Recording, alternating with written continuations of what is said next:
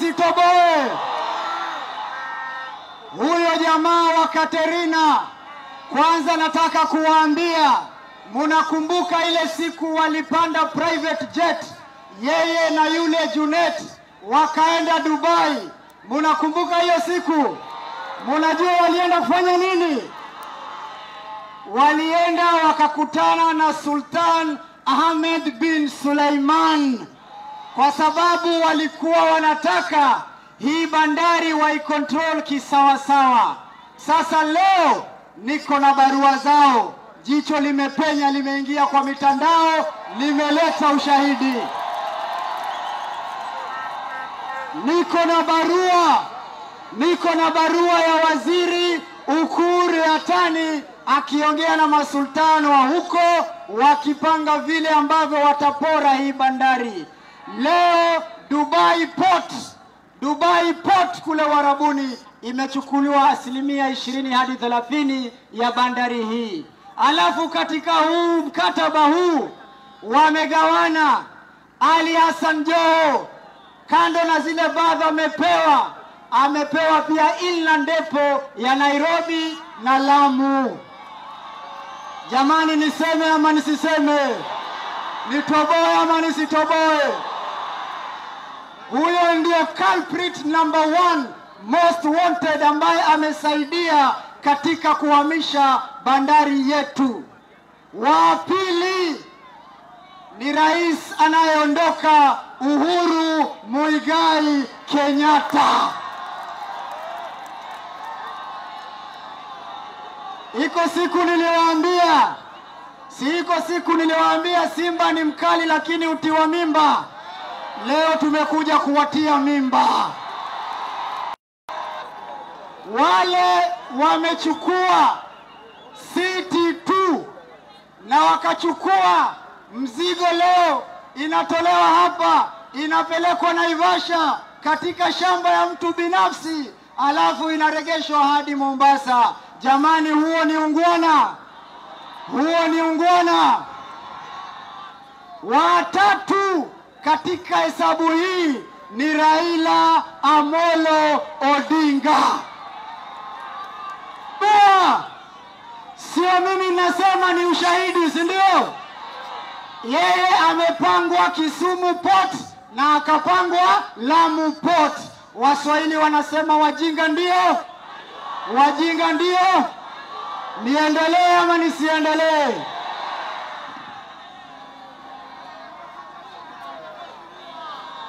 Point number 2. Wajua siku ya wezi wote kufa ni leo. Hawatatubeba kifala. Sisi si wajinga. Sisi hatuvuti shisha. Sisi hatuvuti bangi. Sisi hatukuli marungi. Sisi ni watu na akili timamu. Baada ya kupora bandari na kuzamisha wapwani wote, hajachoka na biashara ya bandari. Hii ushahidi inaonyesha wazi ya kwamba wamechukua sasa biashara za cargo zote za kupeleka South Sudan sasa zinapelekwa na autoport ya familia ya Ali Hassan Joho. Ati munasema niendelee? Niendelee kutoboa majibu? Niendelee? Alafu mimi namuona juzi, hii ni barua wazi inatoka National Revenue Authority, imeandikwa hii Madam Lilian Nyawanda, Commissioner Customs and Border Control, Kenya Revenue Authority. Alafu unakuja hapa, unaenda pale Kilifi, eti unachukua simu, eti wacha nikusikize vile DP alisema. Ni kweli DP alisema huyo ni academic dwarf, na mimi narudia nasema ni academic. DP alisema, Deputy President alisema hii bandari hayamwishwi, lakini yeye na mwenzake walikuwa wanataka kuhamisha operations za bandari. Bandari ikiondolewa utendakazi na operation, kuna kazi kweli? Mizigo mizigo yote ikitolewa hapa ipelekwe kule Naivasha. Kuna kazi? Kuna kazi? Deputy President alikuwa anamaanisha hivyo, na wewe ulitumia kisingizio cha bandari ukijifanya mtetezi, kumbe wakati unapiga kelele ulikuwa mnafanya hesabu zako za kuhakikisha kila mtu ameuma mahali inastahili. Mimi nataka kuuliza watu wa Pwani, Deputy President William Ruto ako na kibanda ndani ya bandari ya Pwani? Ako hata na gari ndani ya Pwani? Nani ako na hiyo nafasi? Eti nani? Eti nani? Nani? Kwa hivyo sisi tunataka kumwambia huyo jamaa wa Katerina pamoja na huyo ndugu yake ambaye anajiita Alpha, leo utajua hii Kenya kuna Alpha and Omega na ni Mwenyezi Mungu. Leo katika kipindi cha miaka 10 years of slavery, watu wa Pwani wa Mombasa County wamekuwa wakiishi kama wakimbizi wa ndani kwa ndani ya Mombasa yao. Leo watu wanatengwa kupewa kazi katika ile county. Leo uchafu umetuzonga. Leo hakupitiki. Leo hakuna maendeleo. Hakuna chochote kinachosonga hapa. Kwa miaka 10 Joho ameiba zaidi ya bilioni 240. Yeye anapenda kuita watu mwizi. Leo nitasimama hapa nimwambie mwizi nambari 1 Mombasa County ni Ali Hassan. Niendelee ama nisiendelee? Nitoboe au nisitoboe? Number 2, wewe Regional Commissioner Elung'ata na wewe County Commissioner Otieno, uchague kazi ya kufanya ya regional ya kulinda wananchi na usalama, ama uchague ya siasa ukuje hapa uvae njuga tupambane mundu kwa mundu. Mambo ya kudhulumu wanasiasa wa UDA Kenya Kwanza, kuwafanyia maisha yao magumu, kuwazuia kufanya siasa hapa katika kupitia administrative. Elung'ata, wewe utakoma. Wewe hata nyumba yako ile umejengewa huko nyumbani umejengewa na Abu Joho, na hiyo shilingi 200 unapata kila siku ya kuhakikisha eti unasema utaiba kura ya watu wa Kenya Kwanza. Watu wa Mombasa, mtakubali kura yetu ibiwe? Mtakubali kura yetu ibiwe? My dear friend Elung'ata and one Otieno, you either choose to be the regional commissioner and county commissioner or to be an ODM agent in Mombasa County so that we can be able to deal with you. Imefika wakati ambapo tunawaambiana ukweli, na mimi namwambia Uhuru Kenyatta, today you can kill me, you can kill her, you can kill him, but you cannot kill all of us. I want to remind you one thing, that if you live here today, please go home and tell a friend to tell a friend that freedom is coming to Mombasa. Leo matajiri wote wameungana, wametutoa sasa katika ule jamaa wa shisha, wanataka kutuchagulia gavana wa Snapchat. Mtakubali hiyo? Matajiri wote na serikali iko nyuma ya huyo jamaa, kwa sababu wanajua sisi tukiingia, hatua ya kwanza ni kuregesha bandari ya Pwani hapa Mombasa tarehe 10. Na mimi nataka kuwaambia, si walimsumbua na degree, wakamkimbiza kila kona, Mungu akawashinda. Hata huyu wetu anasema alienda Inorero atuonyeshe hiyo degree yake iko wapi, transcript iko wapi, alisoma na nani, kwa sababu mimi nilikuwa katika bunge la taifa na si kumuona akienda shule. Na sisi tunasema, enyi watu wa Mombasa County, serikali ya taifa, sura ya mageuzi, sura ya kumaliza dhulma, sura ya kuleta haki na usawa ni sura hii ya siku ya leo. Kina mama wa Mombasa County, nataka kuwaambia poleni sana. Wameua watoto wenyu na kuwarusha katika misitu. Wameua mashehe wenyu na kuwarusha katika misitu. Tarehe 9 mwezi wa 8, William Ruto akiingia rais, hakuna mtoto wa mtu atauawa kinyama. Nitoboe ama nisitoboe? Nitoboe ama nisitoboe? Masuala ya ardhi, eti watu wanaambiwa ukitaja mzee Raila Odinga hautapata kura. Mimi nitataja, na hata nikikosa haki ya wapwani itasimama. Masuala ya ardhi, munakumbuka wakati wa serikali ya nusu mkate? Munakumbuka rais wa jamhuri alikuwa nani? Mwai Kibaki, si ndio? Waziri mkuu alikuwa nani? Waziri wa ardhi alikuwa nani?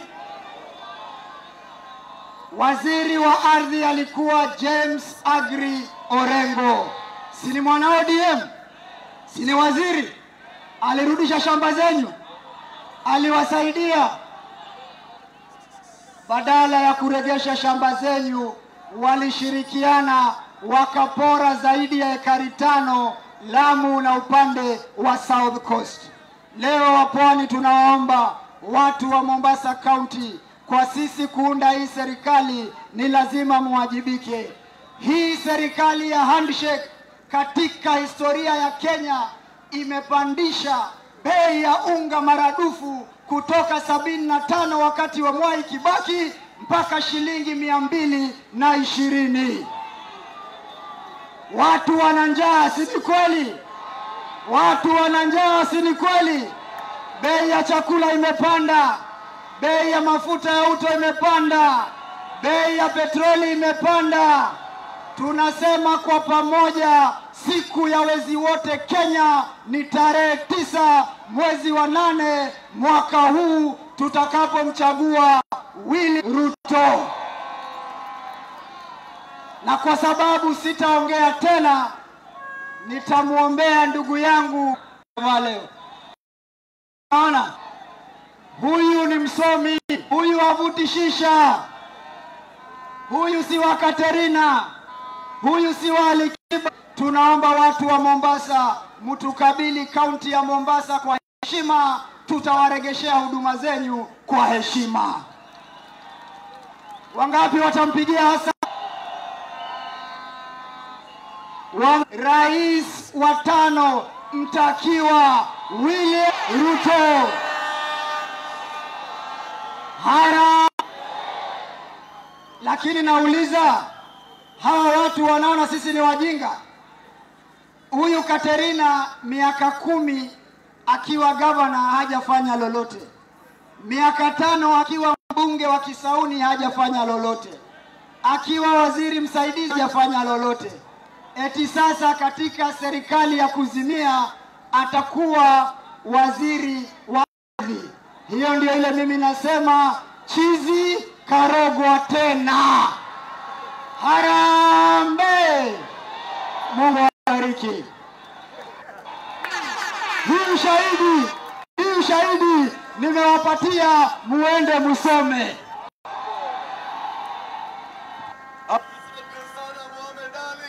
Jicho pevu. Harambe! Vijana, hiyo yule anayemtaka ushahidi pia aende kuchukua kwa ofisi ya Mohamed Ali. Harambe! Mumejua kwa nini tunamuita Mohamed Ali jicho pevu?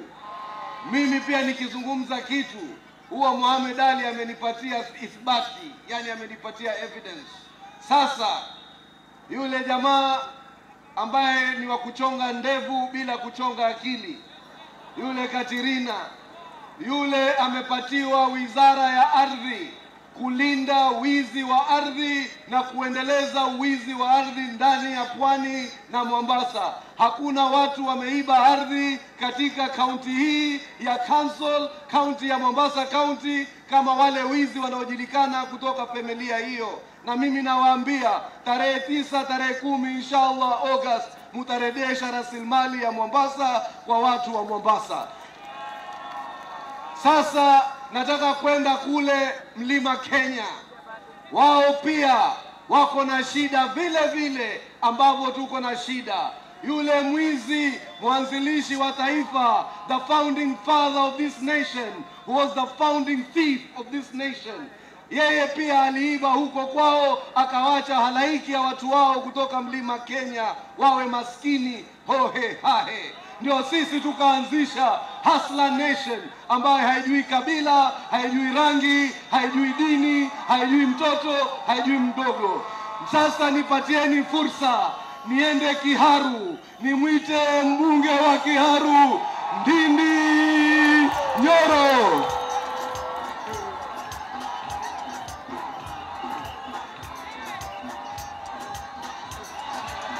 Aya, DJ. Pwani oye! Mombasa harambe! Harambe! UDA! Tunasema, nikisema harambe, Kenya kwanza. Kenya kwanza, kazi ni kazi. Kazi ni kazi, pesa mfukoni. Harambe! Harambe! Kenya kwanza, kazi ni kazi. Mimi naona Tononoka imefurika kabisa siku ya leo. Na mimi nataka niwaeleze wanapwani wote, tukiwa hapa Mombasa, vile nimeona Pwani mumeamua, hata kule kwetu Murang'a na Mount Kenya yote tumeamua. Watano wa Kenya ni huyu wako hapa, wili kwetu Murang'a, kwenda Kiambu, kwenda Nyeri, kwenda Kirinyaga, kwenda Laikipia, Tharaka Nithi, na tuko na jambo kufanyia wananchi wa Kenya kama Kenya kwanza. Nataka kwanza niongelee hao kwa ufupi. Ya kwanza, mnajua saa hizi tunaambiwa ati masomo ni ya bure, lakini ukienda hata chuo secondary schools, hata ile ni day school, mnalipa ama hamlipi? Si tunalipa 4,000 to 5,000 per term. Serikali ya Kenya kwanza tunasema masomo ya basic education is a right kwa watoto wote wa Kenya. Na ile mnalipa hata day school per term 4,000 to 5,000 ya chakula, serikali ya Kenya kwanza italipa. Kazi ya mzazi itabaki ya kulea huyo mtoto. Ya pili, wacha niongelee wale wakongwe wetu wazee.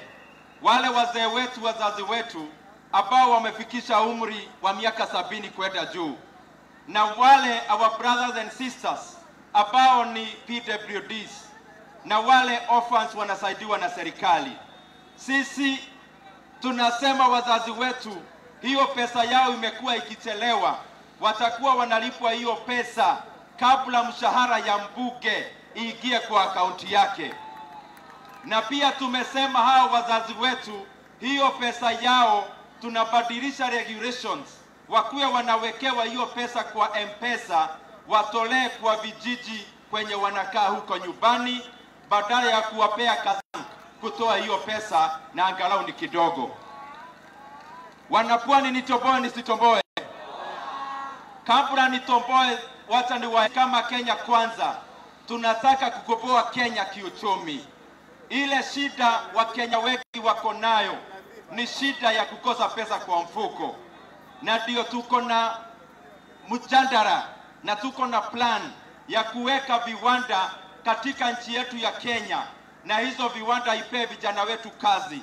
Tuanzishe pia ile mfumo ya kujenga manyumba, tuweke vijana wetu pesa mfukoni, kwa sababu tunajua hata tukipiga siasa lazima tubadilishe uchumi ya Wakenya ambao ndio wengi na ambao ndio wenye Kenya. Kwani nitomboe nisitomboe? Nitomboe nisitomboe? Mimi niko na ujumbe moja kwa rais wetu Uhuru Muigai Kenyatta. Wewe rais wetu, kabla nitomboe ile ulisema juzi maneno ya washamba, wacha nieleze hawa watu wa pwani.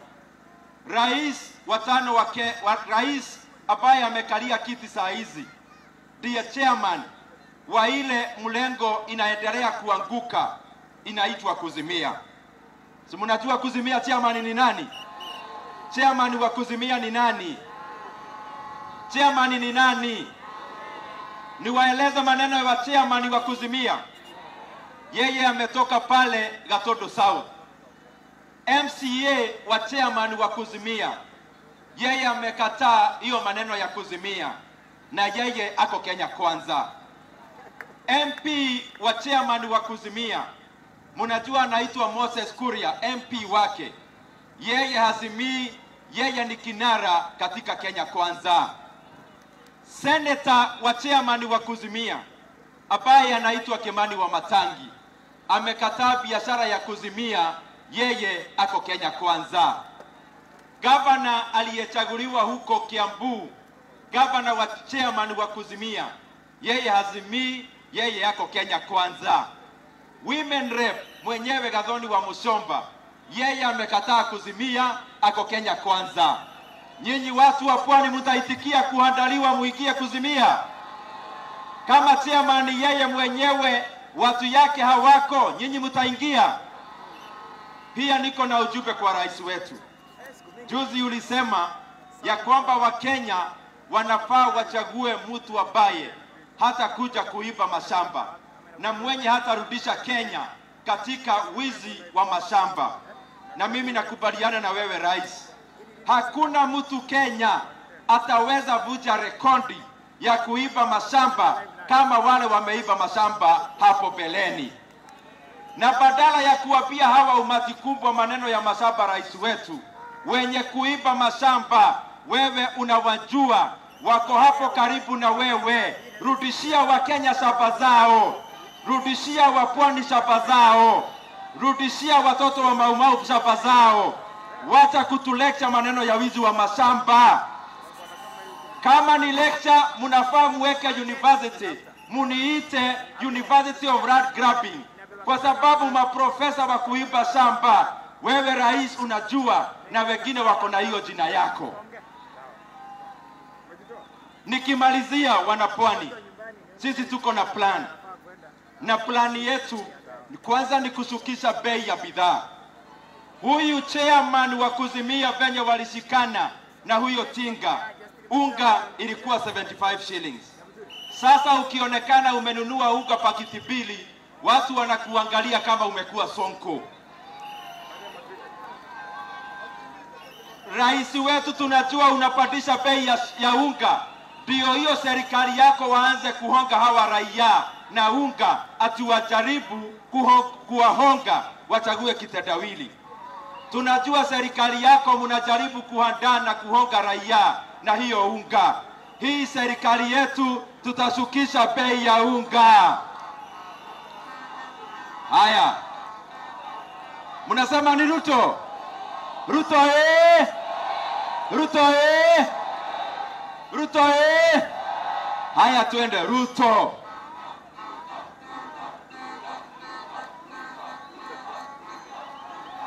Haya. Tunataka turudishe bei ya unga chini. Turudishe bei ya gas chini. Turudishe gharama ya maisha chini. Ndio Wakenya wajivunie kuwa Wakenya. Na ya mwisho kabisa, tumeona juzi siku ya Sunday wameanza ile ukora yao ya kurusha mawe. Tukiwa pale Jakaranda, huyo mzee akatuma vijana kurusha mawe, lakini alijua sisi sio watu wa kutishwa na mawe, na kama anaona mawe ndio itamsaidia, sisi kama Kenya Kwanza tutanunulia yeye lori mbili za mawe arushe ya kutosha. Lakini yajue tarehe 9 mwezi wa 8 hakuna mawe itahesabiwa, kura ndio itahesabiwa. Na tunamwambia hakuna check. Yeye hakuna pesa tunampea tukimshida kunyamazisha kama ile alipewa na Uhuru Kenyatta. Tukimshida lazima aende bodo direct. Na tumesema tunamtime akiwa hapa Mombasa. Tukimshida tarehe 9 mwezi wa 8 tunakuja